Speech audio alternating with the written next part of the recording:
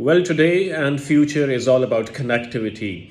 Due to rapid digitalization in last years, we may have seen giant names like Foodpanda, Careem, Cheetah, Uber, and Amazon. But unfortunately, in healthcare sector, we still have not seen any big name, regardless of the thing that health is the most important basic need of any individual across the globe. Good morning, everyone. This is Dr. Faraz Bilal. I'm the co-founder of the HolaCure mobile application, previously known as the Physio app, which was backed up by a top US tech company named Tkxel in 2020 as an angel investor.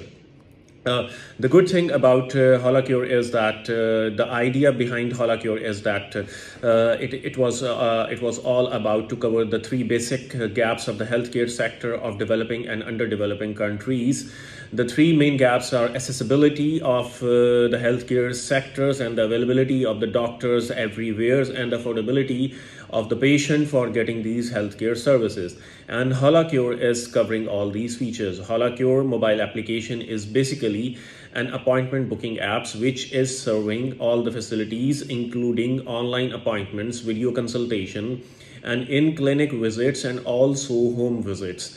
Well, with 12,000 doctors of Pakistan on board, HolaCure is ready to uptake the market of the Pakistan by this April initially, and in the last quarter of 2021 we are ready to boost up our energies globally to the developing and the underdeveloping countries.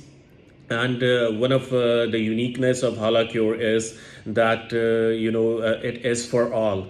I mean, every economic class can get services from the HolaCure mobile application.